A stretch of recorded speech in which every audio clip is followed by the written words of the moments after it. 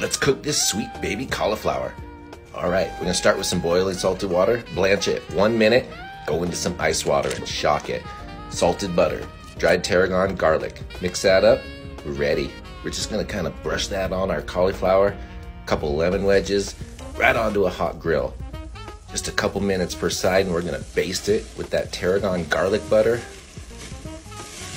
Don't worry, that is not burnt. That little char is exactly what you want. Throw those on a plate. We're gonna hit them with that charred lemon. That's it. Super simple, totally delicious. What a treat. Cheers, everyone.